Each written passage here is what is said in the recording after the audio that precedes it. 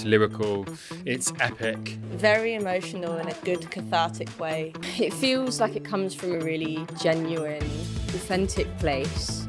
It's a really important piece of history that I think we've forgotten, and it narrates it in such a way that it feels like you're hanging out with friends, and it feels so relatable and universal. Igor Memic's writing is just through the roof, like it will have you gripped. The patter between them just feels like you want to be friends with them. It was a real kind of like reminder of the pointlessness of war.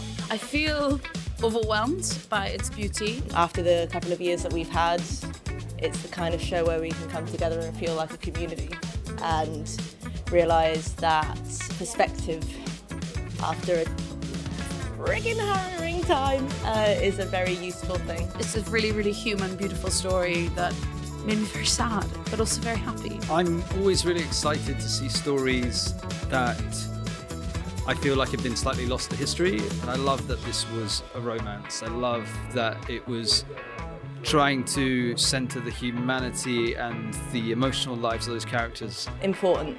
Really funny. Heartbreaking. Hopeful. Mesmerising. And painfully honest.